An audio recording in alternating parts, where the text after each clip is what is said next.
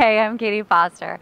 We're at the ArcLight Hollywood with Red Carpet Report for Amazon Prime's new show, Gortimer Gibbon's Life on Normal Street.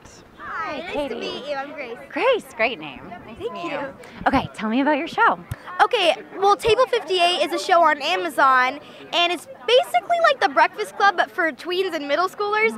It's like different cliques in the school, and they each get kicked out of their group, and so they're all forced to sit at this one table called Table 58, and they're all opposites, and they hate each other completely. Oh. But it's like they learn, they get along, and they work together to tear apart in a way. Like they want to just get away from each other. They want to go back to their old tables.